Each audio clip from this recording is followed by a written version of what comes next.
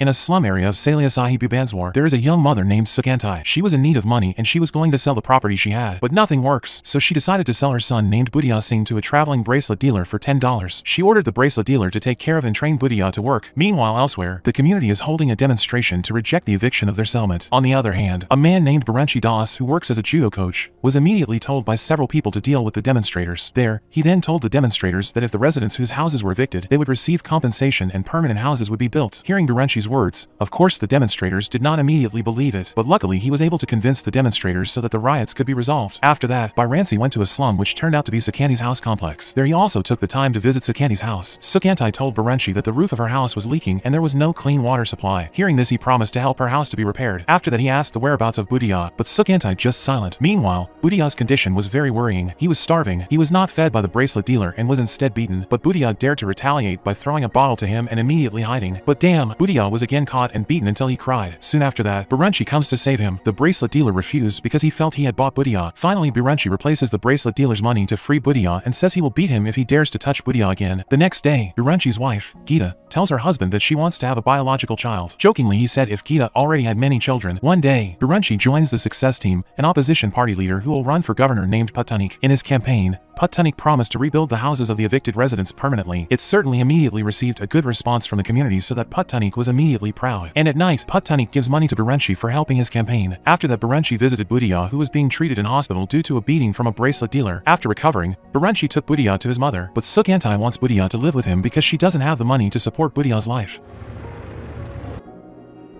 When he get home, Gita rejected if Budhia lived in their house because they had taken care of 22 orphans, but after seeing Budhia's innocence, she became melted and accepted him to live in their house. In the morning, as usual, the children got up to do activity. One child tries to wake Budhia, but he found Budhia was wetting on the bed. This made he get bullied by that child. Do not accept being bullied. Budhia then pushed him till he fall. For his actions, Biranchi punishes Budhia to run around the field and he don't allow to stop until Biranchi tells him to stop. He and his wife then left to take care of their business for hours and forgot about Budhia. When home, one of their children said that since morning Budhia had run and would not stop. Hearing this, Biranchi and Gita panicked. They immediately checked Budhia's condition, but he didn't get tired and laughed instead. At night, he was watching the marathon broadcast on TV. There he thought of Budhia in the field of running. The next day, he invites Budhia for a morning run. They then ran together and from there they became closer. He said that he likes to run. After running, Biranchi takes Budhia to his personal doctor. Biranchi says that Budhia has already run 5 kilometers. It is something very extraordinary, considering Budhia's age. He was only 5 years old. After the doctor checked his condition, it turned out that Budhia's condition was fine. As a reward for Budhia's achievements, Biranchi gives him new shoes, and to make the other children are not jealous, Gita then gives them a sweets. After knowing the talent possessed by Budhia, Biranchi became more focused in guiding Budhia. He even promised Budhia a bicycle if he was excited to train with him.